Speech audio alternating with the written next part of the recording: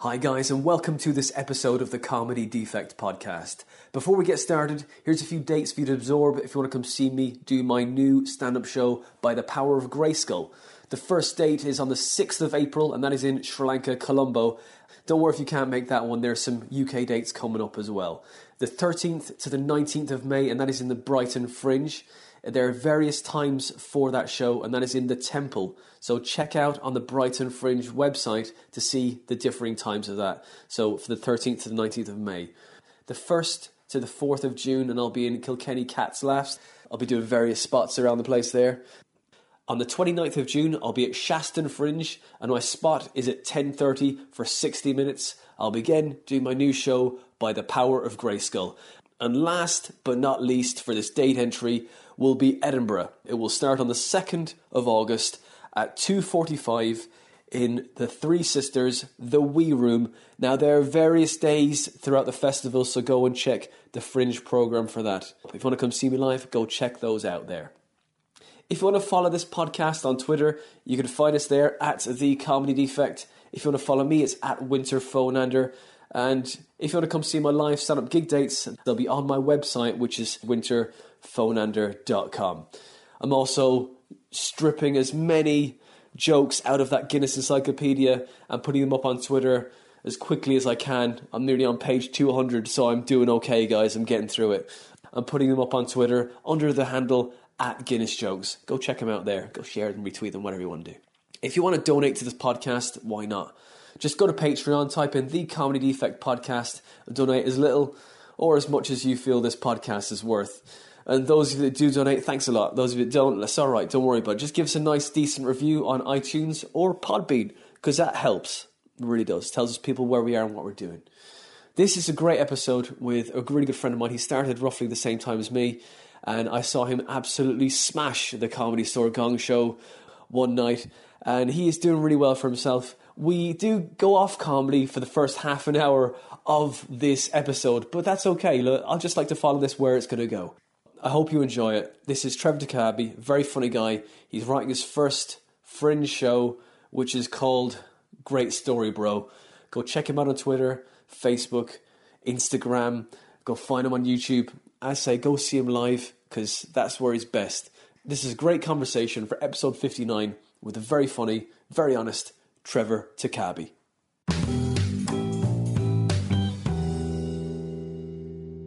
But no, man, it's like, obviously getting married, it's great, man. Yeah. You know, I love it. I do love it. It's just, if you find the right person, yeah, you know, man. it's great.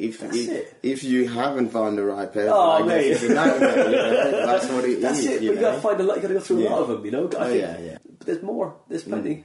You know, just go. Yeah. It's like guess who. Yeah, it's a weird one. Like I've been on 3 dates recently Yeah. with 3 different women. Yeah. Right. Well, 4. One of them I'm dismissing because that was a horrible date, right? Oh, right. Like, okay, I'll tell you what happened for you to figure out why it was horrible. Not to figure out, but to get why, from my point of view, it was horrible. Yeah. So this was before New Year's Eve. I invited this girl out. Yeah.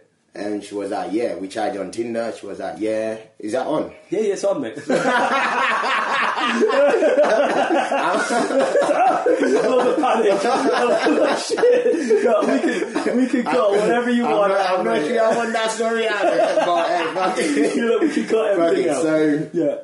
basically invited her out. We chatted on Tinder, invited her out. She was like, cool. It was a quick thing, done within 24 hours. Like, we matched and we started chatting, and I was free the next day. I said she was free. She was like, yeah. I was like, alright, do you want to meet up, blah, blah. So we agreed to meet in Camden around 11 o'clock. Just sent her a message, just, you know, to say hello, what's going on.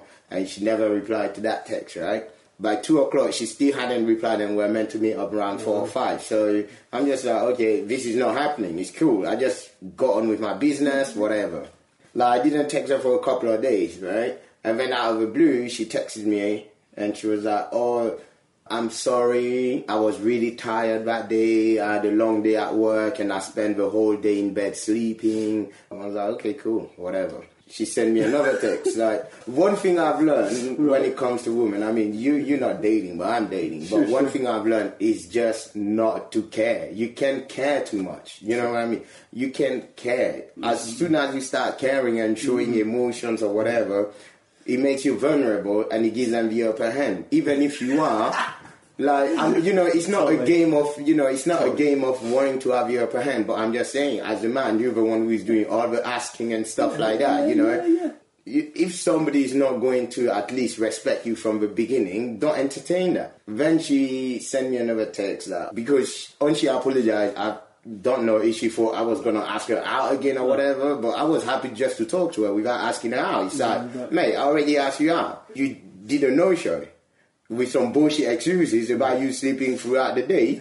Fine, fair enough. Yeah. But I'm not asking you out again. So she then asked if I wanted to meet on New Year's Day. Okay, it's kind of cool, but what time? So she's like, I've got this thing booked so we can meet at the Novotel Hotel in Canary Wharf, right? And as soon as I heard hotel, I'm like, bro, this is happening. Like, this is going all the way, 100%, lunch, sex, bang. That's the way you want to start your new year, right? Yeah.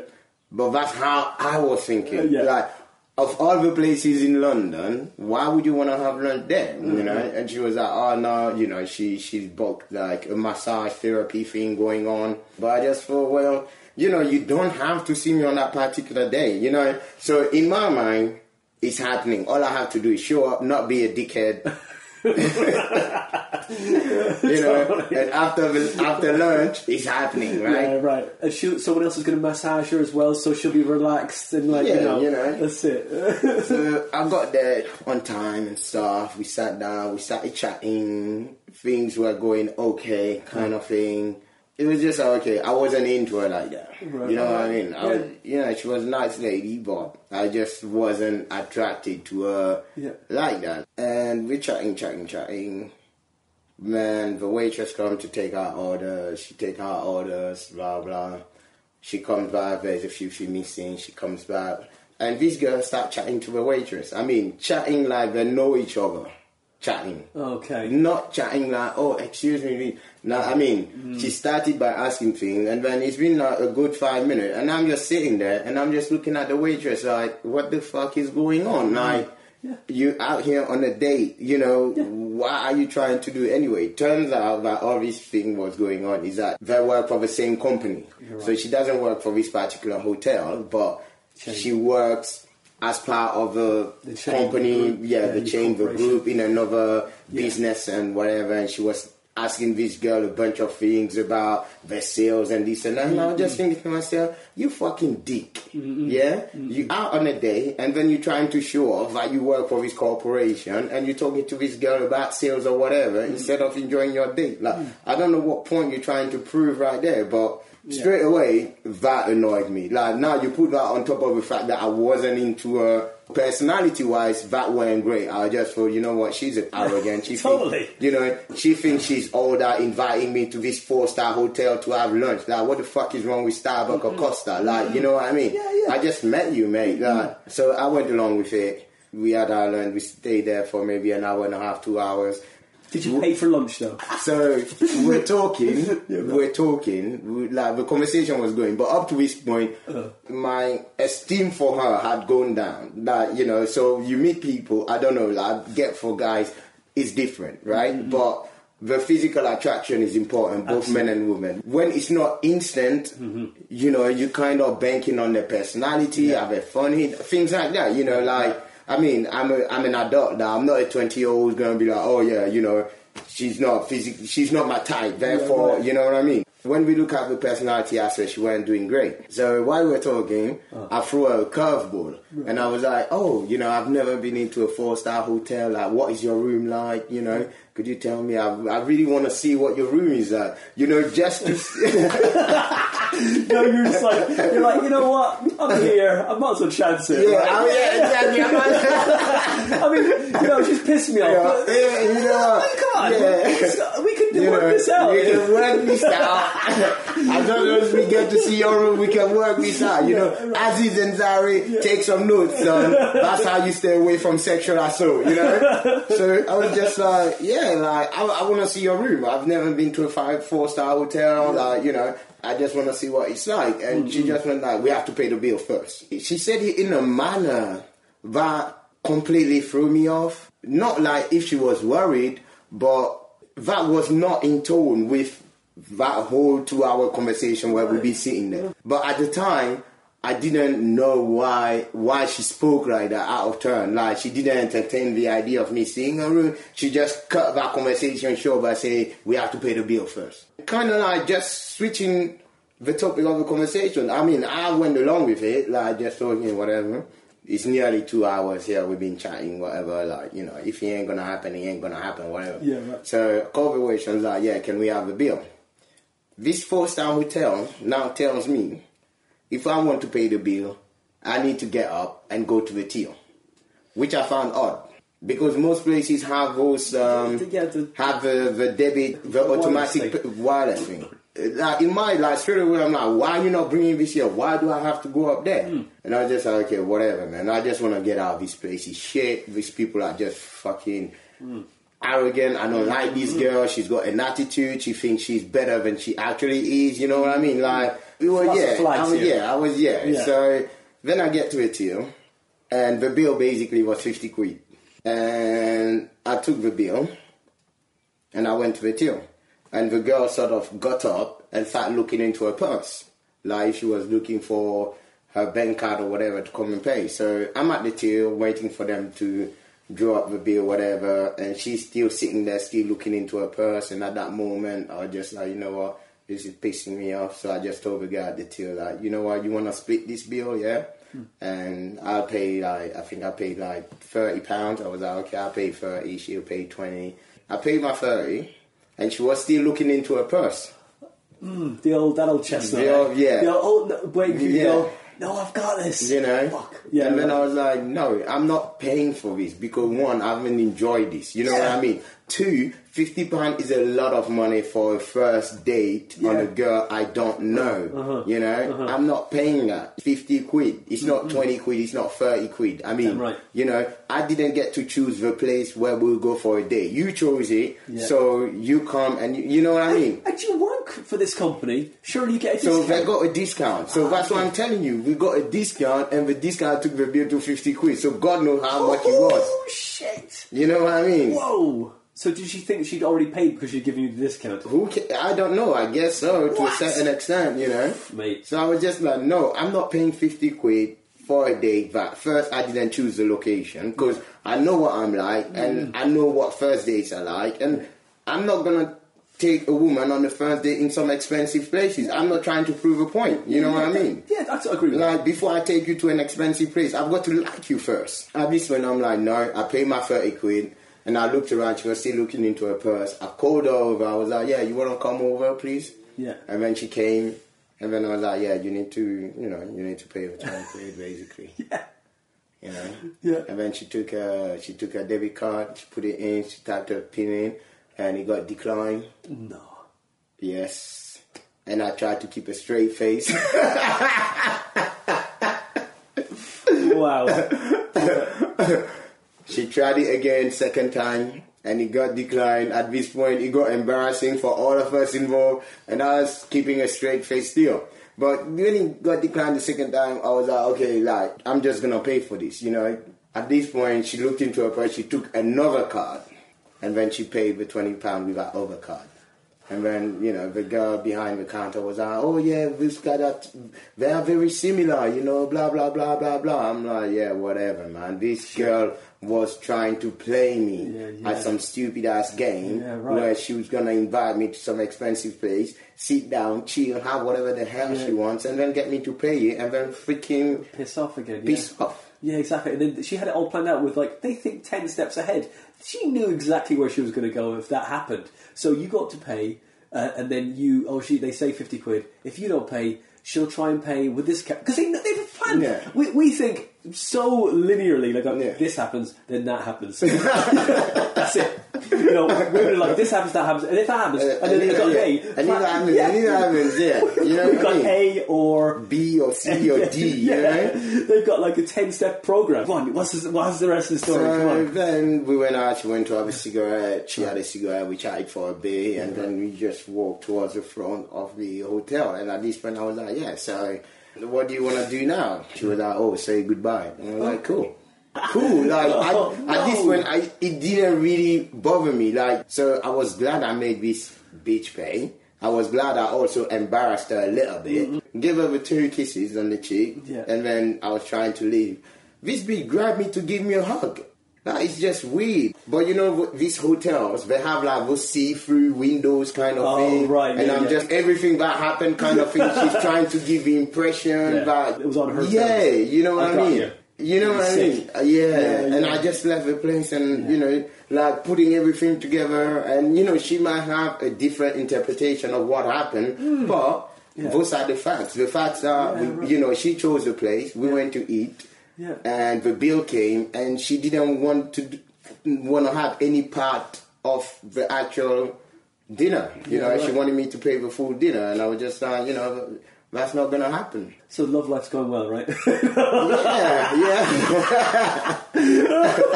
So I mean that's great. That's great. I was like, I missed out on Tinder. Yeah, but I'm not sure you missing out is the correct term, but you didn't have to deal with a lot of shit that guys have to deal with. If I have a date and you know she tells me that she can't make it for whatever reason, that whatever reason she's gonna give me, I'm looking at it like, that's bullshit. You just don't fancy coming out. It's not polite to say, you know what, I'm tired, I don't want to come out. Like, you know, but for me, that would be, I would appreciate that honesty, you know. Absolutely. That's how I see it. I just see it as, okay, they don't want to come out. And once I've done the asking once, I'm not going to do the asking again. It's as simple as. It's just like, it is what it is, you know. Is it swipe left or right? I don't swipe right, left, whatever. I just swipe, you know, and I just deal with the matches. That's it. But with that being said, I've had 3 dates recently with 3 different women. I've met one of those 3 dates. I met her about 2 times now. Oh, great. Yeah. She's good fun. She's nice talking to. Interesting person. It's good, but I'm not sure if I want to go out with them. Have a relationship, whether it be a short-term relationship or long-term relationship. I'm not entirely sure. I don't want to lead them on, if that makes sense. You know, I want to be able to be a bit adult about things, you know. So at the moment, I haven't made a move just because I can't quite figure out what it is I want to do. Remember, 10 steps ahead, Pretty much. So maybe I'm overthinking. You're right. You're right. They are like that meant far ahead. Like it's like I mean, I took my missus that I'm married now to Harvester. Yeah. Unlimited salad, mate. Yeah. Unlimited salad. You can have all the salad you want. It doesn't charge you, cost you anymore. That's great. Look at me now. Great. That's it. Maybe that one. So don't take him to Harvester is what I'm saying. Okay? I think, you know, and then yesterday I went out on a date. Yeah. I liked her. Like, you know, of all the 3 dates, I'd say I'm more physically attracted to her. She was great company. She looked good when she came through. She made an effort. Like the other dates, they put in the effort, but they didn't really put in the effort. You know what I mean? She came out like, and it's probably the impression she gave me was that it's not like she came out because she was coming out on a date. She thought, you know, she just like, that's, you know, if she needs to go out, you know, she'll look after herself, she'll, you know, make herself look good, whatever. So, so it was kind of like, okay, she's got the total package kind of thing. But obviously, it's got to be reciprocal. Is that the word? Yeah. That's right. So, I can put all my eggs in one basket and be like, because she's the one I like the most, like, I still got to get to know her personality and, you know, things like that. So that's why at the moment I'm kind of doing American style dating where I'm just going out, seeing them, we have a chat, have a drink kind of thing. Cool. There's been no kissing yet, so I'm not cheating on anybody before you people start killing me. You know, I'm like really, you know, really trying to sort of be mature about it and stuff. And take my time because like I think as men, you know, like you know, horniness can really cloud our objectiveness, you know. I've noticed that. I have noticed that for sure. So you know, definitely have a good old wine before you go on those days. So you're not too stressed. You haven't got the haunting eye. You know, that's it. That's it. No. So drooling is definitely not appreciated. No, you just, you know, and especially with everything that's going on, like. I think one thing comedy has done for me is that it's given me a lot of like female friends, and I get to talk to these females, and you know they tell me about their awful and horrible dates, and they tell me stuff that I used to do that I wasn't aware of, you know. So now that I'm aware of those things, I'm like, okay, cool. And then depending on what you want, you know, I've got to that point where I don't necessarily want to have sex with people, just sex. I mean, that's leaving me too empty, you know. I feel like, in a way, whenever I have sex with somebody I don't have any feelings for, I feel like I've been used. They've taken my strength. Like Samson and Delilah. No, I wake up the next day and I just feel bad. It's just, you know, and I never used to feel like that. I never thought sex would make me feel this bad about myself, you know. Yeah. And that's one, you know, that's the one thing that's made me decide that, you know, you know, when you're young and you go out drinking every night and, you know, you black out, whatever, and you hungover the next day and you're like, oh my God, I'm so hungover, I'm never going to do this again. And then you go out and you do it again. And you just keep doing it, expecting, I don't know, a change or an outcome or something. That's exactly what me having sex with, you know, people I don't necessarily have emotional feelings for feels like, you know. I just go out and the next day I feel shit and I tell myself I shouldn't do it again, but then I get horny and then now at 35 it just feels like, dude, I've got to try and get that horniness under control. I can't allow that. Tame the beast. You know, I can't allow that to dictate who I get involved with sexually. Like, you know, there's two sides to this coin. Sure. There's the side where if you meet somebody and the sex is great, you don't feel shit. Yeah, it's true. Because the sex was great. So you feel like, oh, that was a great experience. It's like if you went out drinking and you didn't get blackout drunk, you got tipsy. You had a lot to drink. You got tipsy. You remember everything. You didn't act like a dickhead. So the next day, you're not hungover. You wake up, oh, last night was a great night. Yeah. So when you meet somebody that you have sex with and you both on the same sort of sexual wavelength and the sex is great, that emotional side doesn't come into it because you feel like, oh, that was a great sexual experience. But then when that sexual chemistry isn't there, that's when it feels like that was a waste of time. Oh, totally. You know, it's just sad. Yeah, it's just a sad moment. A sad old man just looking at his balls, hating himself.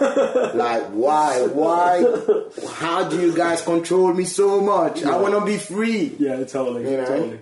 Do they know you're doing comedy? These actually, that's something I try not to sort of tell people. It's not your profile. It's not my profile.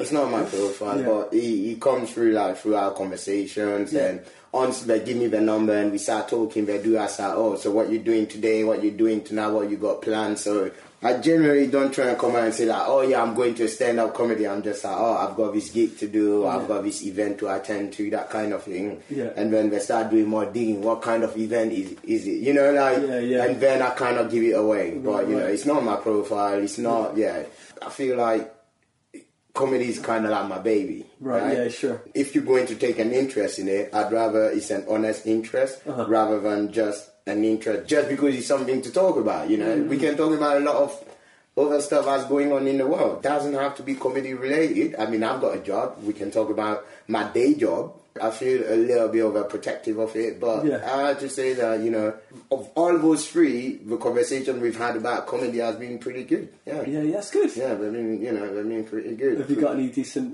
bits of material from your dates? You know, maybe when I first started comedy, I was looking at my love life like somewhere I could get inspiration and draw upon to have material to write stuff, but nowadays, no, I don't. It's too painful. It's too painful. Maybe in a few years, I'll write a Fringe show about it. Maybe in a few years, I'll definitely be able to write a Fringe show about the girl who took me to a hotel just because she wanted to have lunch. Has this ever happened to you? I'm like, you know, I feel like it's a lot healthier when you don't share some of your private life on stage, you know, for yourself. Basically, you don't want to spill everything out on stage, you know. And then it depends how comfortable you are as well with those experiences, you know. You're totally right. I think that because you can overshare, and I think that sometimes oversharing can really damage your mental health. Yeah. Because you go, and that's where they go. You know, the comedians are the sad clowns, isn't it? You overshare and go, oh, they didn't even laugh at that. So you're going, great. So that gives me no validation or growth. Yeah. It's just sheer pain, which is fine to get comfortable on stage, because then you're like, okay, well, I've said everything now. Let's just fucking let go. Pretty much, Just let's start from ground zero, and that's it. You don't like to overshare, as you say. No, I don't. I think if there is something funny that I'm going to bring from my private life onto the stage, then what happened was funny. But I won't go digging into it and be like, you know what I mean? Even, that date I had with a girl with her debit card not working and stuff. I don't think that was funny. I think that was embarrassing more than anything else. Like, how you going to tell that story on stage for people to laugh? I mean, you could possibly do it if you wanted to, but then you have to somehow make the story flip so that I look like the dickhead. You know what I mean? For people to laugh. You know what I mean? Because you imagine, women are going to come to the show or whatever. I'm going to tell them a story about me going out on date and how, this date couldn't pay for a meal. So now it's making me look like a fucking cheapskate. And he said, look, let's be honest. It's a 50 quid meal. Would women pay a £50 meal for a guy that don't know on the first date? Yeah. It's no. So why does that make me a cheapskate? Because I'm not willing to pay that 50 quid, And then I'm not even the one who chose the place, As you said, you could have gone to Starbucks and paid a fiver for a coffee. Isn't that expensive enough? I would have gladly paid. I mean... Like yesterday when I went on a date and I brought the bill, the girl wanted to split the bill and I was like, nah, I'm going to take this. Obviously it wasn't 50 quid. That's great. That's great. No. See, that's funny. It's so funny, right? That's good. That's good. But it's not like... You go out on a day and you tell yourself, okay, if the bill comes to 50 quid, we have to split. It's not like that. Right. But it's a whole experience. One, do you like the person? Would you like to see the person again? Mm-hmm. Did you have a good time? Did that make you feel comfortable? Like when you put all those things, like to me anyway, it might be different for other guys. When you put all those things together, to me it was like, you know what? I actually had a good time. Obviously she wanted to pay half. So it wasn't like a cheap date either, put it that way. Yeah. But it wasn't an expensive day either. It was affordable to me, So you took out your bank card, and that one just declined. And I was like, I got it out,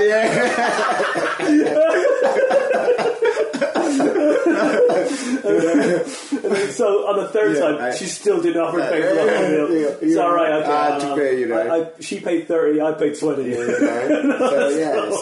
I got that one, cool, and I just told her, don't worry about it. I'm gonna get this. Cool, I'm gonna get these. I've had a good time. If she wanted to go out next time, she could get the bill if she wanted to. If she doesn't feel like she wants to go out and next time, that's absolutely fine. I've had a good time for her tonight, and that's cool. Yeah. And she was nice about it, and she was like, okay, next time we go McDonald's. Yeah. And I was like, cool. Oh, sweet! I've got some vouchers. There you go. No, it's true though. It's such a minefield. People are trying to make dating as if it's black and white, and it's not. I mean, in my experience, it's definitely not black and white. And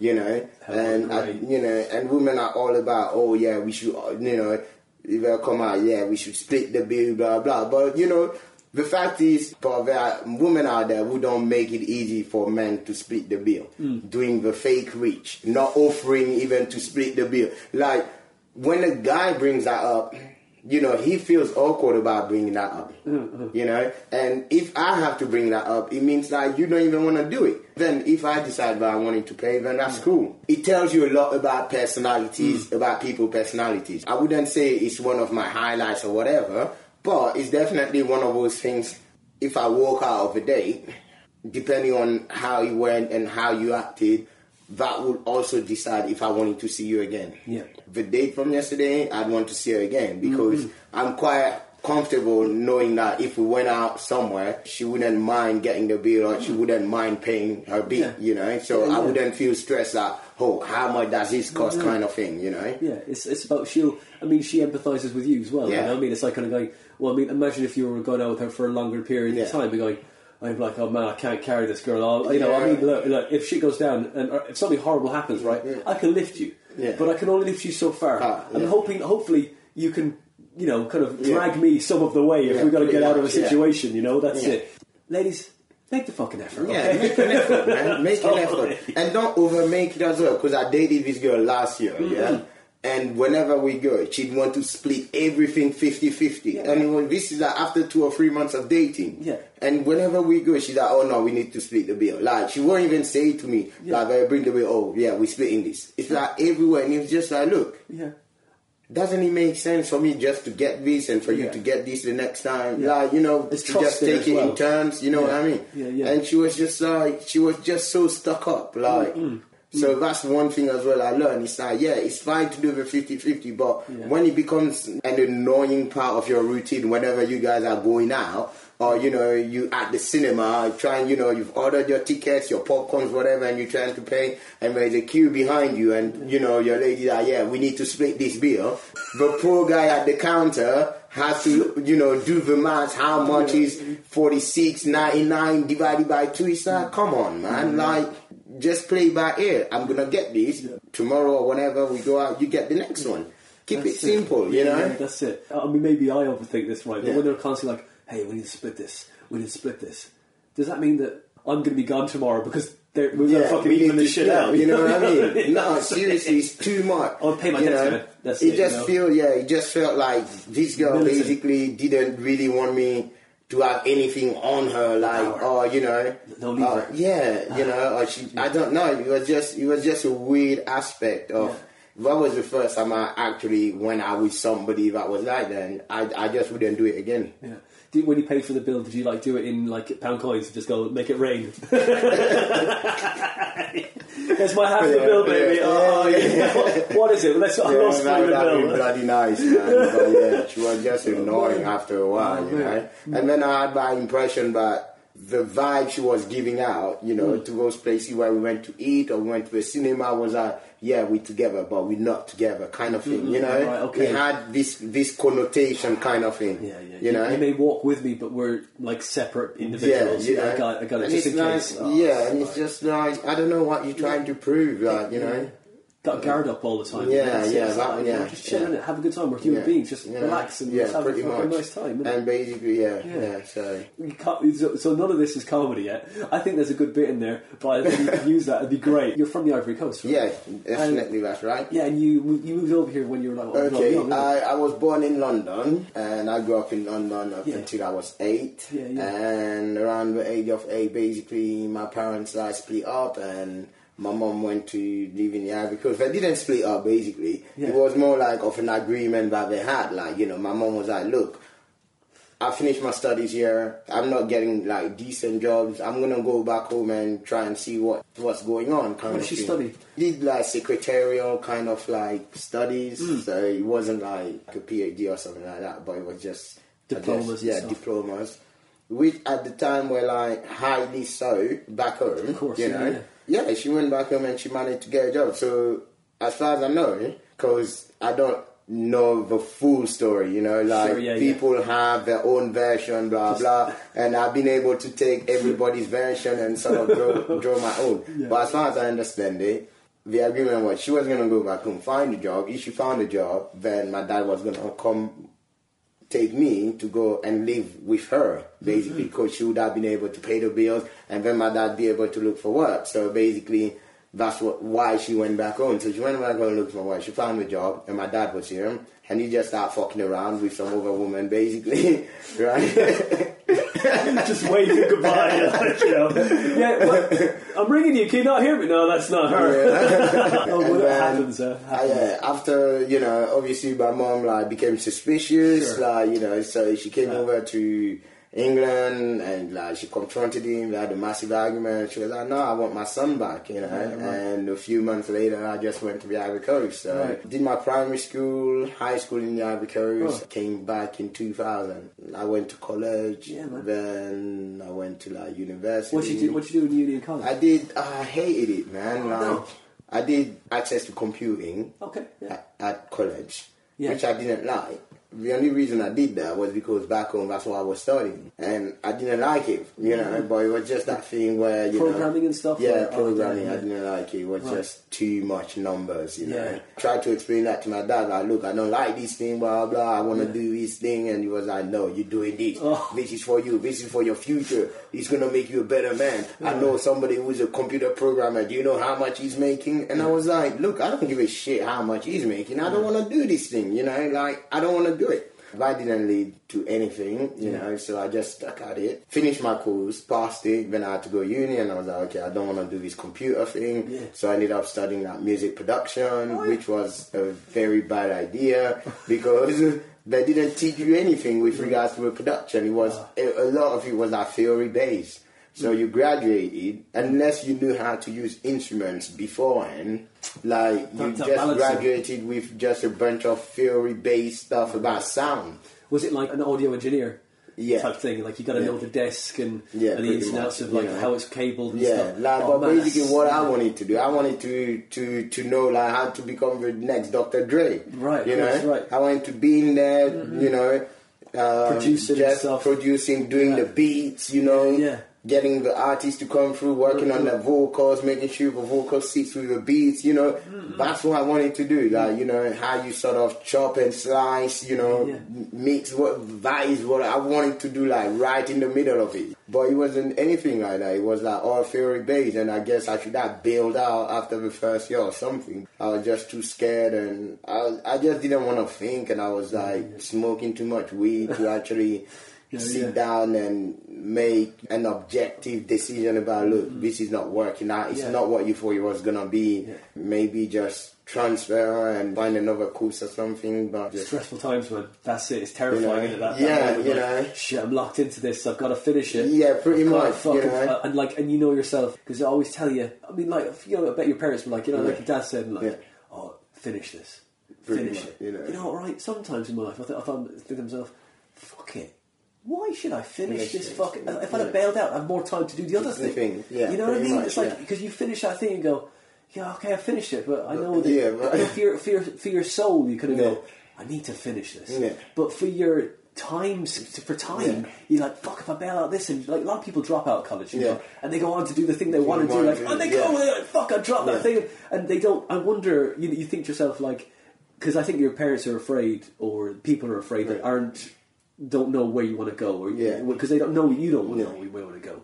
That if you stop, you don't finish one thing, the next thing you'll do, you won't finish that either, and then it'll become a rut which you'll just go, you'll start something and then stop because it'll become a habit. But I don't think that's true though. I think that's just a fear that a lot of people have of like, I've started one thing, you got to keep trying and failing and going, you know, but you know, whereas yourself, I'm the same as you. I'll start something and I'll finish it, man. It doesn't matter where it goes. I don't care. I'm finishing this thing, you know. That's it. Whatever it is. Ultimately, I'm hoping that's a good thing for both of us. There's so much pressure on young kids, and you know what's going to be successful, what's not going to be successful. There's so much attached to the outcome of doing something. You know, the only reason people bring their kids to school is because they want them to be successful when they finish school, you know. But with that being said, he could do something that wasn't academic and still be successful in his own way, you know. I didn't enjoy that bit. I mean, I wanted to enjoy it, but I didn't get what I wanted out of it, and I just wished like I had the maturity to go like, you know what, this is not working out. I'm just going to do something else. So anyway, I finished that. Then I started working as a civil servant for a good few years. It was alright. It was alright. But again, I never wanted to work in an office. Right. That is something I knew from a young age. From 18, 19, I was just like my mom worked in an office. You know, day in, day out. Growing up with her, I sort of saw that. Felt like, okay, this is not for isn't me. It? Yeah. It's suppressing. Like you just go and do the same thing over and over again every day. You see the same people. You pretend that you're happy birthday. Here's some cakes. Like you care, you know. And, you know, I didn't want to do that for the rest of my life. So I did it for a while. Maybe after two years into it, I went on to a comedy course with Harry Denford, a school of comedy, and then we had to do a graduation thing. I had like 2 minutes of material, And and I came out and I invited some of my civil service friends that come up. Yeah, I did the 2 minutes, and it felt long at the time. It felt like the longest 2 minutes I've ever had. And it went well enough, but I wasn't happy with the jokes. All the jokes weren't really me, you know, like, it was more or less like this Harry guy, he went through the course and he just tells you, okay, what's funny about you, or what do people find funny about you, you know? And then, so for me, it was all race-based, like, oh, I'm so black like this, oh, can I do accent, you know, things, and I was like, I did it, but I wasn't comfortable with it, and it was just, I was still trying to figure out, okay, I want to do this comedy thing, but this is definitely not the guy I want to be on stage, you know. Yeah. I don't want to be the guy who's going out on stage and doing accent. I don't want to be the guy who's going out on stage and being like, hey, look at me, I'm so black. Like, I've had that growing up, you know. Sure. I'm not trying to, don't reinforce that stereotype. Yeah, pretty much. And that's at least you know the opposite of what you want. Yeah. So I was still trying to figure out. So I did that gig, went well. And then my second gig was booked to do Stratford Theatre. Right. This is at the time where it was freaking rough as shit. Do you mean last week? No, I mean now. At least now you don't get booed.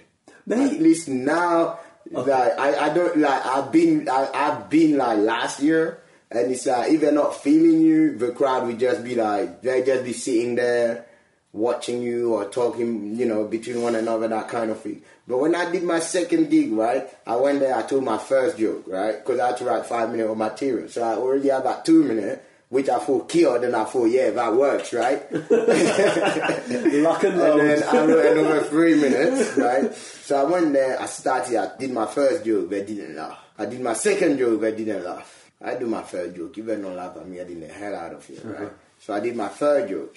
They did not laugh.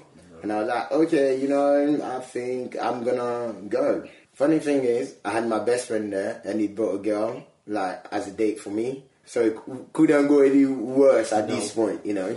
I'm like, okay, guys, you know what, I'm gonna go. And then somebody in the audience, nah, mate, you got 5 minutes, come on, you can do this, you can, come on. The whole crowd sort of rallied around and started applauding, like, come on, mate, you can do this, come on. And me, like a stupid fucking fool, I thought, yeah, these guys are so supportive. Let me try and make them laugh. They're with me. Oh, that's great. So I just carried on. And the more jokes I told, I was getting nothing. But this crowd was still supportive. Come on, man, come on. Like, they were just enjoying themselves watching me fucking die on stage, right? And I was so slow, naive. I just thought they genuinely wanted me to do well. For 5 minutes, I died on my ass straight up. I've done a few times the Stratford one. But, you know, Lubo? Yeah. He was on this podcast as well. He was telling me, he said he lives not far from Stratford as well. And he said that he never will perform at the Stratford because he saw the MC get punched on stage one night by one of the audience members, and the MC was doing the wrong thing. The MC said, "Oh, you're gay," and then the guy was like, "Oh, really, mate?" And he goes, and the MC was like, "You're gonna punch me?" And the guy just went, boom, and nailed him. And so, like, you know, amazing. You might have had a bad night, but it wasn't one of those nights. No, I mean, like, I did a course like, well, maybe 20 foot from there, the Ep.59 acting Fringe, right? And like, you know, I used to go up there. I did that the other day. I was like, you know, hey guys, I was in Comedy 1, and like, you know, I did my first gig up in the Stratford, you know, the Ep.59 Strat School. Look how far I've come. Just down the road of it. Another funny thing about this gig, right, was that my friend was there. So I died, obviously. And I was like, okay, you know what, I'm going to stick around and see what the other people do, you know. Next after me, I don't know if they had a break or straight after me. No, I think they brought somebody else straight after me. You can't have a break after a performance so freaking horrible, right? So they brought Robert White, they brought on Robert White, So Robert came onto the stage, right? And straight away, he dived into my act, like, oh, Trevor thought this was going to be funny, ha ha ha ha. And I've met him since then. I've never confronted him about any, like, I never brought it up, basically, to him. That's cheap, man. Like, even if you feel like, oh, this guy's never going to perform stand-up again, or I don't know this guy, or whatever. Yeah. And then I got to see him, we did some other gigs together, and I got to be on the same bill as him, and, you know, in the same category, not like he's a headliner. Nah. Like, so, you know, I'm not saying, like, I've come a long way or whatever. There's nothing wrong with that. You know, but you know, I'm just saying, like, you know, it's not nice, Robert. What you did, you're probably not gonna listen to this podcast. But if you do, I want you to know that what you did was wrong. You hurt my feelings as a straight black man. You didn't have to do that. Yeah. That was your second gig, right? That was my second gig. I had another gig lined up after that, and I died so badly. It was great. You know, one of those deaths, so you die so bad on stage. I never thought I'd feel so free by dying on stage, but that just liberated me, you know, in terms of the person I wanted to be on stage, you know, because most of those jokes that I'd written, the 2-minute routine and the 3-minute thing that I'd written to have a 5-minute spot, were things I wrote thinking the audience would like. There weren't things I wrote for myself and thought, hey, this is funny. I was pandering to the audience already. So on my second gig, having the audience reject me that badly for pandering to them, it was like, well, fuck it. I might as well tell them what I want to tell them, and if they don't like it, at least it's what I want to tell them. Totally. You could walk out with your head held high. You know, I said what I wanted to say. At least I said what I wanted to say. Take that. You didn't like it? Okay, fine. But, you know, at least there's some pride in it, and I could work towards something, you know. And so, yeah, from my perspective, it was liberating, because straight after that second gig, it was like, okay, dude, you need to write stuff that you find funny. So I went through that process of, you know, writing stuff that I found funny, and that just helped me, basically. It helped my writing process, made things a lot easier. And as well, I didn't take it to heart when I went out and, you know, I performed and people didn't laugh. It was still like, okay, they didn't like this bit, I've just got to work on it a bit more. When you're on stage, right, you know, we all model ourselves on like archetypes of characters. So you go up there and you go, I said what I wanted to say and I'm done. And that's cool. I'm the same. I like to do what I want to do, and if you don't like it, it's fine. And I love that. And it's like, whatever. This is what I wanted to say tonight. Maybe tomorrow night it'll be said differently. But like, you know, so do you see us, like, I don't want to put an idea, because I want you to, from your own words, so like, when you go up, like, you know, because you die in your own terms, right? What kind of being do you see yourself as when you're going up there? You know, not Trevor, but like, you're like, I'm one of the sort of, like, I don't know, you know, like, you know what I mean? Like, you're kind of, I'm the, you know, like, do you know what I'm saying? I know this is a weird question. I never asked this question before, because like, you could in be, terms of, like, you've got the, you know, there is like the self-confidence that it's gonna be funny. That's a weird thing, because you don't want to go out on stage and look extremely self-confident, because then the crowd will hate you, because they'll think like, oh, like, this guy hasn't said nothing yet, and you know what I mean? It's almost like that thing you have about you, and I'd say probably it's just making people feel at ease. Okay, but for me, I like to go up and I think to myself, you know, if I die on my own sword. It's like, you know, it's like, because my words are the sword, it's like I slay the audience with. I mean, don't get me wrong, it doesn't happen all the time. No. I might have a little penknife and go, okay, I'm going to stab you a little bit, you know? You're making me think about Ned from Game of Thrones, you know what I mean? Right. Okay, so would you ever think, you know, if we go up there and go, you know, today may be my day, but it may be their day. You know what I mean? Like, you know, because you go to war.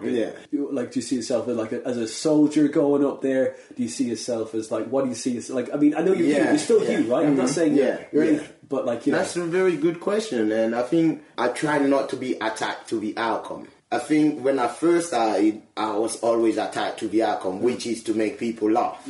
Now, it's more like, okay, ultimately, I want to make people laugh. But if they don't laugh, nothing really changes into my world, you know. I still got bills to pay. You know what I mean? I've still got to get up and go and do my job. I've still got these other gigs lined up, you know, so I try not to be attached to the outcome of my set. And basically, because what I've noticed is, whenever I've had a big gig in the comedy world, you know, whether it's a comp or whatever, I start thinking about the outcome of a gig, what it's going to lead to, and that makes me very anxious. Once I get anxious, I go out there on stage, and you can tell by the sound of my voice, there's anxiety in that first joke I deliver, which results in the crowd or audience not laughing as loud as I've told that joke without the anxiety, and people laugh. And straight away, the fact that they don't laugh as loud as what I've heard before affects me, and the rest of the performance just goes downhill. The way I've found to deal with it is just not to be attached to the outcome. Just have confidence in the material. Like, look, you've been doing this, you did that to 2 people in a basement somewhere, they liked it. You did it to 50 people on stage somewhere, they liked it. Trust the material, forget about what's going to happen, and just go out there and just do what you usually do. And then we see what happens after that. I got that, right. Yeah. But is there a sort of... is there a sort of superhero kind of feel about that's it? me. But yeah, that's it. No, is not there... really. No, I mean, maybe I just think too much in films and like... but you go up there as Trev, right? Which is fine. Yeah. No, maybe if I had to... compare, or if I had to think like that, I'd say probably, my favorite characters, in movies, right? Yeah. I've unorthodox cops. That just break the rule breakers, the renegade, and that's how I feel. I feel like comedy allows me to break rules. It allows me to come out on stage and say stuff that in normal circumstances people we found foul, or people, in regular conversation, people won't stand up for that. But on comedy stage, it allows me to say all those truths that I feel. Right. And yes, I've got to make it funny, but I think if you go through the lines, underneath them there's a message, and you get 2 types of audiences. You get your audience who just gets the joke and that's it, and then you get your audience who not only gets the joke but gets as well the reference that you're making. When people get that, I feel proud. But so this is the kind of thing where I feel like maybe I could write better. But in terms of how I feel more like an outlaw cop. Like, you're a cop, which means that you're supposed to follow the law, but you're kind of an outlaw. So you're a bad cop, right? You're like... I'm a bad cop, but who is needed by the force because I solve crime. What's the guy from Training Day? Denzel. That's what Denzel Washington from Training Day. No, but Denzel was bad. He wasn't solving crime. He was lining his own pockets. You know what I mean? He was lining his own pocket. He was setting up deals left, right, and centre. You know. You need some deals, mate. So, you need to get some money along the way. I feel more like I think I don't watch enough Luther, but I think maybe if there had to be a character that I could probably, I'd say more like Luther. Like, he solves crimes, but he's gonna get it done. He's still a good guy, kind of thing. Yeah. So that's pretty much how comedy makes me feel. Like, still breaking laws, but I'm a good guy. Yeah. Kind of. Yeah, that's cool. Yeah. As you say, it's liberating that kind of like, because that thing when you die in front of a lot of people, a lot, you walk off and go, okay, right. And you think to yourself, it can always go worse. But there's that, okay, well, I've died in front of X amount of people. 50 is nothing. And that's it. So you kind of like, you learn freedom. So you go, oh, well, it's all right. Look, it's I've already hit the bottom, Drake style. Now I'm heading to the top. Exactly. There is that aspect, but there's also the aspect where I feel like, I definitely feel like I don't work hard enough. Okay. I look at my peers and what they're doing and the amount of writing they're doing, how much they're gigging, and I feel like, I should be. But I understand that people approach things differently. Just because they're doing things that way doesn't necessarily mean if I do it the same way, I'm going to be successful, Exactly. I've always got that feeling where I just feel like, okay, I'm not doing enough and I should be doing more. But with that being said, you got to find what works for you. With regard to having bad gigs, how it works for me is that because I already feel like I'm not doing enough, when I have a bad gig, I go back to the drawing board straight away. When I have a bad gig, it's like, okay, fuck this. This is what happened when you take everything for granted, and so it means I'm gonna start listening back to my old tapes. I'm gonna start typing up my set. I'm basically gonna be on it like proper. I do well, and then I get my confidence back, and then I get back into that old routine of not listening to your sets, not typing everything up, not knowing everything word for word. But with that being said as well, there is something that's liberating about not knowing, not knowing your set word for word exactly like it is, because you don't want to sound like a computer when you go out there. I think delivery-wise, you want to make it sound as natural as possible. I'm pretty sure if you were to go through your set and learn it inside out, you could make it sound that way. I'm pretty sure. But I'm equally sure you can make it sound that way without necessarily learning your set inside out. And then if I've learned something exactly it's supposed to be, how I'm supposed to say it, if I miss one word, that throws me off. Because you're annoyed yourself, you've missed it. You should know by now. I've done it so many times. Yeah, exactly. You've got to stay loose, though, haven't you? Yeah, stay loose. you know. So that throws you off. Then that might hamper the rest of the performance. Yeah. Whereas at the moment, the approach is that, okay, I know myself, I know the story. I mean, I could tell it. I've told it enough times. I've listened to it, kind of thing. It's loose enough for me to go like, okay, I know the punchline. So I know the setup, I know the punchline, and it's kind of like, okay, in between there, I've got, you know what I mean? Yeah, a little play. Because you need to have a bit of play with it as well. Yeah, so definitely. To see what might go a different way or a better way, you don't know, isn't it? No. And it's never finished. No. There's like stuff, because I love your leg of lamb joke. It's great. Thanks for that. It's great. We're not going to butcher it here. Hey, Thanks comedy, come on. Let's do it. Well, no. And so you're doing stuff like doing tens for the comedy store now, aren't you? As well, which is great. I mean, that's it. You know, it's going great. You say you're not doing enough, mate. It's going on.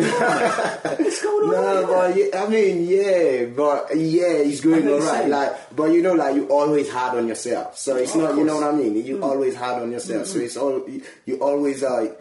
You see your peers are doing this and this and that, but equally, yes, I'm doing that. But I guess that I'm not looking at what I'm doing. I'm looking at like, oh shit, they're doing this and this and that. You know, you know. So that's it's like, okay, that's you know, pretty much. So doing all these gigs has sort of allowed me to be like, okay, I've got my own thing going on, and I've got to work on that. And you know, you got to have things that are loose enough for you to be able to improvise on stage. I think it depends on the approach you really want to have.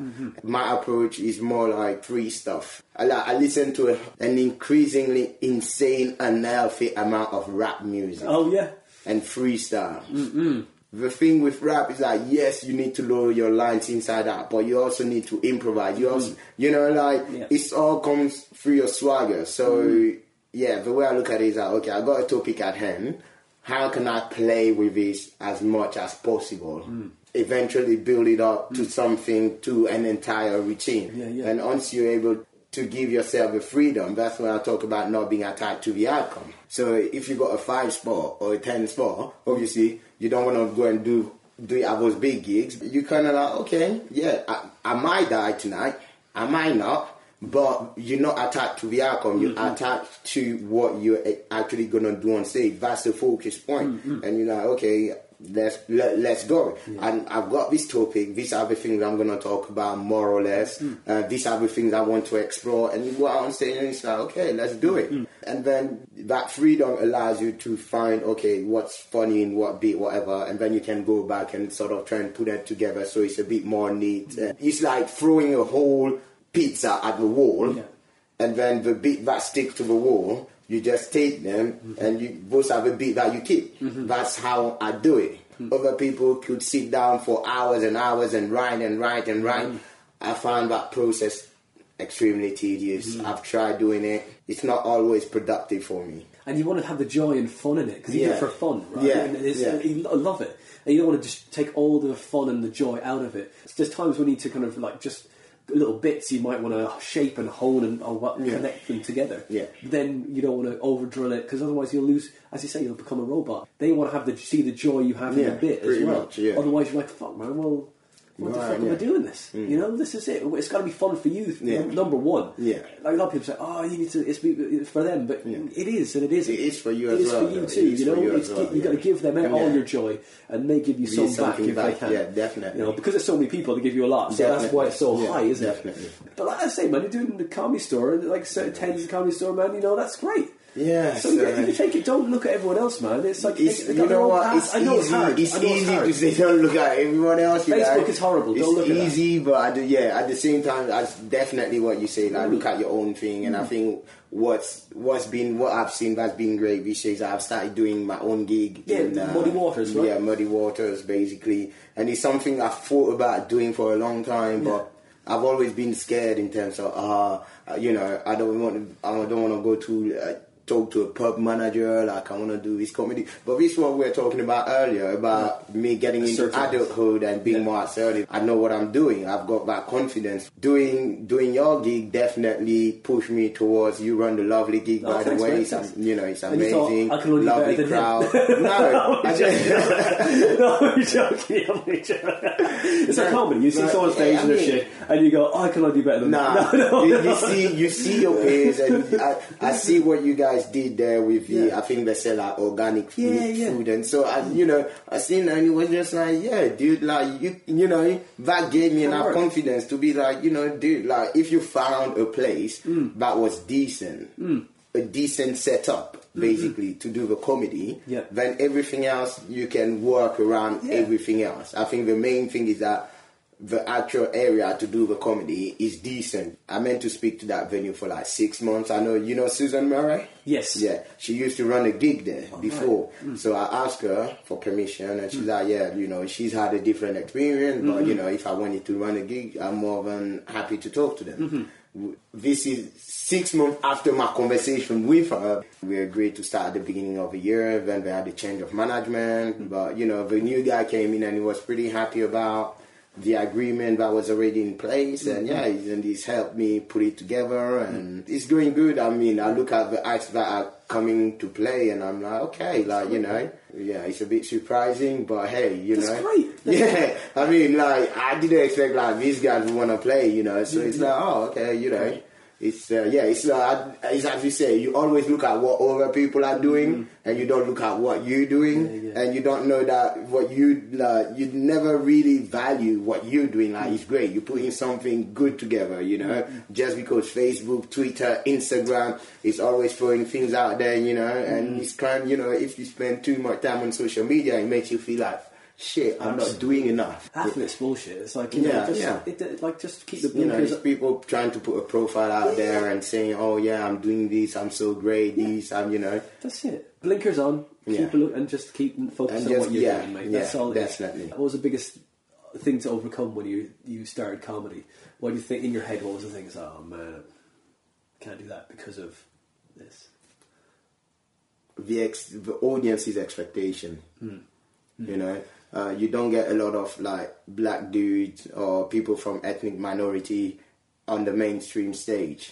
So my thing when I started was, the audience is going to expect the kind of comedy they've seen on Def Jam, on things like that. And I'm like, yeah, I like Def Jam, but I could never perform like those guys just because my upbringing was so different. I spent 8 years here and then another 10 years in the Ivory Coast. And I went to the Ivory Coast, I couldn't speak French. So the first thing was for me to learn French. The first few years I was getting into fights all the time. Upbringing was a lot of fighting, and then my dad wasn't there, and he was my best mate, my dad was my best mate. So going out there, him not being there, my mom not explaining to me what's going on, because we have this African community thing where it's like the kid will not understand. We have this he's a kid, he won't understand, so I'm not gonna bother explaining to him, So I had all these questions, and he was like, since no one would explain what's going on to me, it felt like I couldn't ask anything either, or when I asked, it wasn't answered. I don't understand this guy's languages. I'm always getting into fight. I don't like this place, Totally. So basically, if I'm wrong, you can just say, look, the lonely clown seeking that validation, which is brilliant. I find that, like as I say, because I'm in a different place, but a similar sort of nomadic sort of upbringing, and then sort of like that because you're on your own, aren't you? In your head, you're like, you've got a brother. I got a brother, but like from my dad and mom, I got brothers and sisters, but everyone is half. Okay, all around the place then. They're all mixed up. Like everyone, no, that's what I'm saying. Everyone is half to me. Yeah, right. Everyone else got brother and sister, same blood. Sure, yeah. And then I'm the only one. God damn it, the outsider. So even in my own family, I'm like the fucking outsider, what I mean? So you better be the funny one at home, right? So you get noticed. Hey, so, what do you think of this joke? Okay, that's great. That's terrible, man. So I think, like in a weird way, I guess the first thing I'd say was that when in the Ivory Coast, I was trying to fit in. I felt like I fitted in until I got into my teenage years. and then I knew that, you know what, I don't fit in. These guys think this differently to me. Right. Yeah, And then you kind of go, actually, do you remember when I was younger? Fuck you. Yeah. There's a bit of a fuck you mentality. I think that stays with you throughout your life. I think in that situation, like, because you have to protect yourself, isn't it? Totally. And you kind of go, right, okay, well, and then as you get older, you sort of go, I kind of like this, you know, because you do protect yourself. You do. And then when you go on stage, I think I did the same with the kind of like, right, I'm going to go up there and I maybe give them what I think they want, but I'm still not going to let them in. And then eventually you have to kind of let them in a little bit, not be totally vulnerable, but vulnerable enough to understand and have some self-awareness, isn't it? I guess fear of rejection, isn't it? Is it? No, at this point I'd embrace rejection. Oh no, but before you started it. No, this point now. But when you started it, when you first started. When I first started, it was like fear of rejection. I wanted to be embraced, and I think make it okay. So biggest obstacle. My biggest obstacle. So biggest obstacle was the perception of the audience, because I felt like up to this point, I felt like I'd been judged all my life. Like wherever it was, me as a kid going to the Ivory Coast, trying to fit in there. Everywhere, so I just felt like just being accepted as a human being first, not a black person, not a guy, just a human being. Like if I could just get that, and then I tell the jokes, you know what I mean? Totally. So I think to me that's been like the biggest obstacle. But I think now when I get out on stage, I don't necessarily feel like, oh, it's the black dude coming up on stage. Now I just feel like, it's just a dude. I think as well, like the audience gets that vibe. When you're not so worried about if you're representing, your whole race, or if you're representing your sex thing, like if you're a woman, the audience get that vibe. So now I've been able to like loosen up a lot more, and then I get on stage and I'm able to do stuff, and if I get into race stuff, they can buy into it because I'm not coming in with that attitude of like, for me, that would have been the biggest obstacle. You're writing your show, right? Your hour show, right? So what's your show called? The show is gonna be called Cool Story, bro. Right, cool. Is it a narrative, or is it like, what is it? Well, I think there is a narrative to it. One of the reasons I call it Cool Story, bro, I'm not the ones to do like puns on the title of your show and things like that. I spend a lot of time on YouTube watching like rap battles and things, and this Cool Story, bro, is a term that young people use a lot. There is that. Then there is the aspect that a lot of my comedy is storytelling based. That's where it comes from. The narrative, basically, likely to be a bunch of stories that I tell that I've gone through as a human being and how they shape my outlook on life. Basically, that's how I want the big ending to be. And this is why now I think like this. Boom! Sounds like my show last year. That sounds exactly like my show last year. No, I know, but that's great. No, that's good. It's important. I think, do you know what? I think that's the best kind of show to begin with. Because then all your comedy, you after that, you go, this is where my entire thought process comes from. Right, You've delved into who you are and gone, this connects with that, and then so everything in life now connects with this whole narrative that I've made here in the beginning. So I mean, after that, it was like after I did mine, I was like, oh man, now I know. I'm always angry about everything. Like I don't know. I don't think it's necessarily gonna be like the funniest or biggest show. I mean, ultimately, I want it to be funny. I don't want it to be like just about me.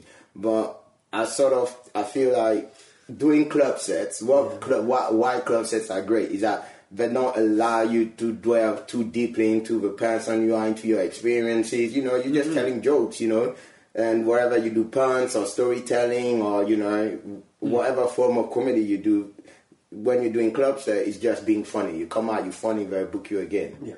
And trying to put a show together, it's kind of different. So I had probably one joke about me going to the Ivory Coast, basically. I talked a little bit about it a couple of years ago when I did a split show with Ella, where it was like, spending time in a military academy. But these are things I want to maybe spend more time dwelling into, because that has also shaped me, There's my upbringing, how I came to live in the Ivory Coast. And then what my life was like in the Ivory Coast. Me coming over to the UK and trying to settle back in again. Definitely there's going to be an element of dating as a teen. Do you want me to delete that topic? No, that's fine. That's going to be into it, like, because I'm still single at 35, and at 20, I didn't think that far, but I didn't think I'd be single too, Without trying to sound arrogant, I'm not a bad-looking guy either, I'm not the lowest of the low, so I've got a job. Like, if you want to go through all them tick boxes, I'm doing all right. Yeah. So there's that aspect as well where I'm asking myself, like, either I'm really fucked up, that no woman can spend enough time with me and be like, you know what, fuck this guy, I don't want to spend any more time with him, kind of thing. Or I'm trying to figure out what went wrong. Like, am I too picky? Is it simple? Is it really a really simple thing, or am I overthinking? Because it's alright. There's a lot of guys who are single at, in their mid-30s. Admittedly, they'll probably have a kid or something. But I've got none of those. So this is something I want to explore as well. Maybe shed a light on what it's like for a single guy in his mid-30s to date. Because we hear a lot of stories about women and what it's like for them to date in their mid-30s, being single and things like that. I don't necessarily feel that guys tell their side of the story. The male culture is like, single 35, you're living the life, man. Yeah, pretty much. It's bullshit. Crying every night. So alone. And this woman tries to make me pay for dinner again. I don't even want to have sex with her. I just want her to hug me. I just want a good conversation. God dang. Man, is it in Fringe this year? Well, I've applied, so I'm still waiting to see. What time did you go for? I went for, I think, afternoon and evening slots, basically. Try and come see your show, man. Because I'm going to be there.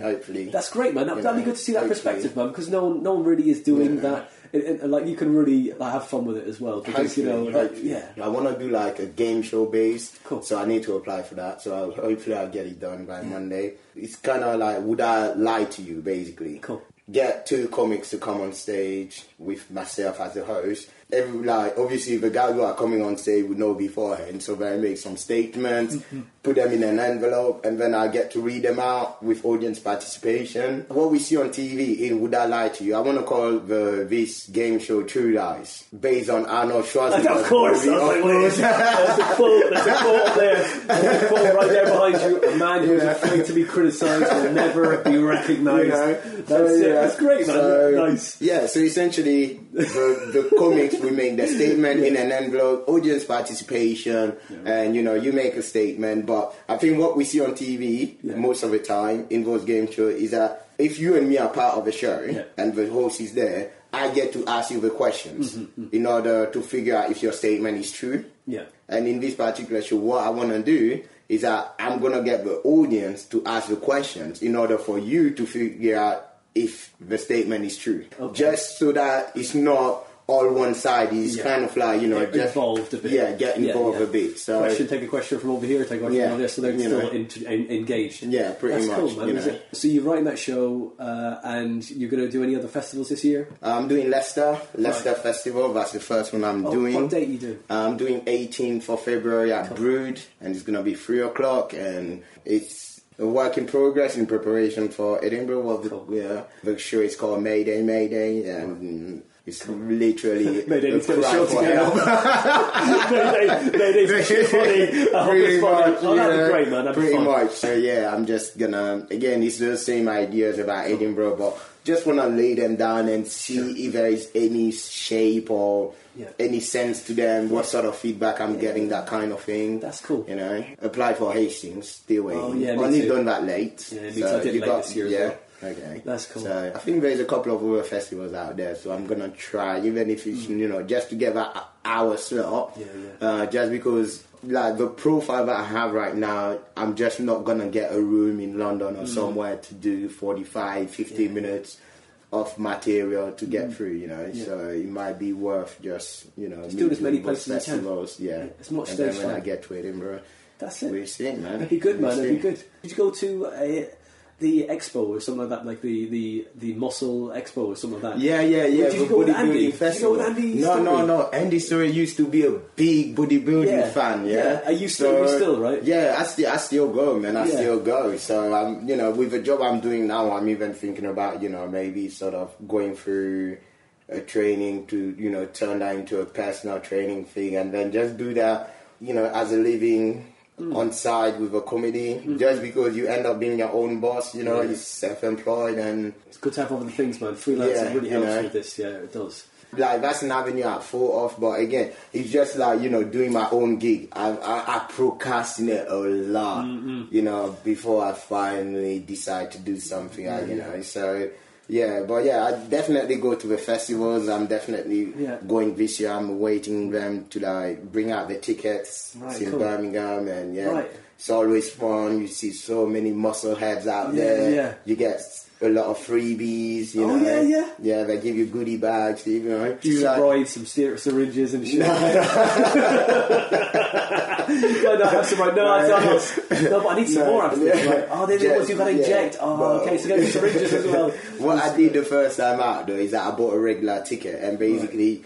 Or you have all of these brands that are out there with like the models and sponsor and things like that, and they just talk you through their exercise routines and different plans and food, and it's a lot more than just working out, because it's health, and then they do like a bodybuilding competition as well. There's like different games like squatting, and you can get prizes from all that kind of shit. But I think what I like more is just the atmosphere. Is that everybody's so chilled out and so down to earth, and it's great, and the girls are amazing. Right. Yeah. What date is that?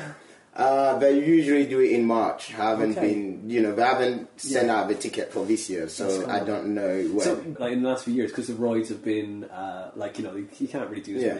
If you notice, people get smaller. Yeah. Is it different? Yeah, is it different now, right? Because I remember when I saw Gladiators, right? Yeah. And they had no rides. Yeah. It was the worst show ever. You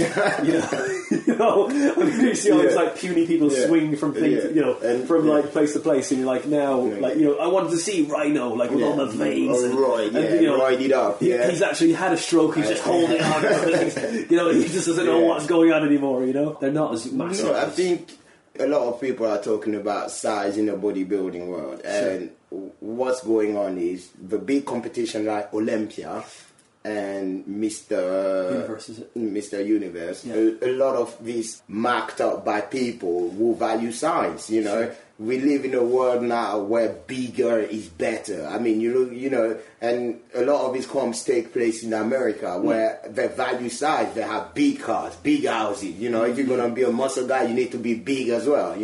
What's that left is that there is a lot less importance and value put on muscle definition. And the guys that I admire into the bodybuilding world are not necessarily the biggest guys, but they're the most defined guys. Yeah. When you see them, they're really cut. You can see every piece of muscle, very little fat on them. Yeah, right. Those are the guys I like, But nowadays, you look at Kai Green, you look at Phil Jones, all those guys, they're huge, but you look at their belly because of the roids and everything, they don't even have a six-pack. Right. Yeah. Again, it's down to the judges. If the judges decide that they're going to put more points to the guys who are a lot more defined, where there is a lot more uniformity in the body, then you're going to see that a lot of the bodybuilders are going to look to be shaped like that. But where right now it's all about size, everybody's just trying to get bigger. It doesn't matter. Crazy. Just get huge. It's great. It's like an experiment, isn't it? Yeah, pretty much. Let's see how big you can be. You know what I mean? They're just feeding enough roids and so crazy. Yeah, even the talk with roids. Yes, there's definitely an element of roids that's being used in bodybuilding that is more prevalent than any other sports. But all the other sports use roids as well. But we don't talk about it. When you talk to people and all they can talk about is steroids, and it's like, dude, do you know that footballers get steroid injection just so that they can be fit to play a game? because there's different levels of steroids. Right. You know, so there's different levels. You know, so you get some steroids that are legal. Yeah. You know, and then you get some that are illegal. Right. So let's say in the bodybuilding world, so you will get the legals and illegals one. But because what are those again? I don't know the names. Yeah. But yeah, so that's, you know, so a lot of athletes, footballers, cyclists, you know, they get injured, they need to be on the pitch or whatever, you know, and then, you know, if they can play, it's to manage pain, basically. So they get in steroid injection, just get on the field and get on with it, you know. I wonder what kind of injection we'll need for comedy. What we need more than a steroid injection. Adrenaline. We need adrenaline injection or something, you know, or a gas injection, you know, just so that we get out there and we see the whole world completely differently. Just you know? nitrous oxide, you know. That's it. Yeah, that'd be good. Was it?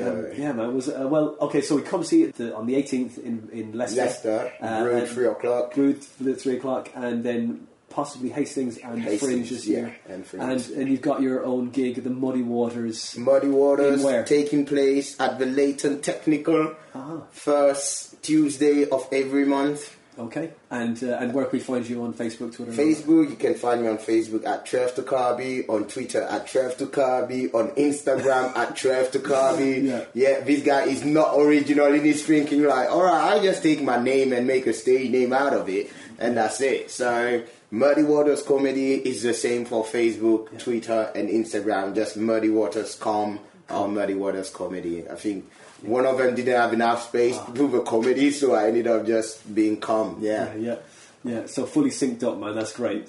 Yeah. Well, Trev, thanks for coming on the show, man. Thanks for having me, man. Really appreciate it. It was a lot of fun, and I hope this recording doesn't come back to bite me in the future. No, learn a lot. Well, I hope 2018 is awesome, mate. No, thanks. I hope in 10 years' time some geeky kid isn't sat down somewhere listening to this and be like, oh, fucking hell, Trev, I didn't know this about you. Now I do. No wonder you're so grumpy on stage. You need a woman in your life. No, I'm sure it'll work out, man. There's plenty of people out there. All right.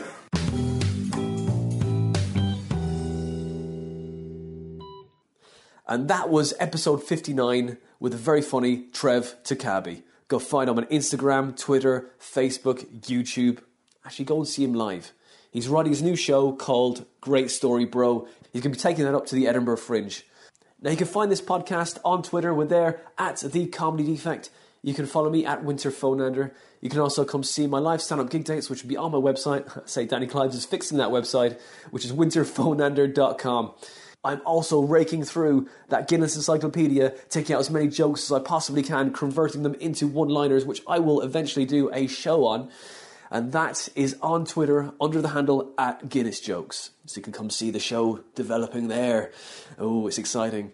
You can also donate to this podcast, and you can go to Patreon, just type in The Comedy Defect Podcast, and donate as little or as much as you feel this podcast is worth. And those of you that do donate, thanks. Those that don't donate, just leave us a nice, honest review on iTunes or Podbean, because that really helps. You can do it on your phone now. It's really easy. Just, how many ever stars, 5, you want to give this podcast, just go for it. Enjoy yourself. Just let yourself go. That's it for this episode of the Comedy Defect Podcast. This was episode 59. Next month, we've got an Irish comedian, I'm not biased, for episode 60, and that is the very funny Connor Drum. So that's it for this month. We'll see you next month for episode 60.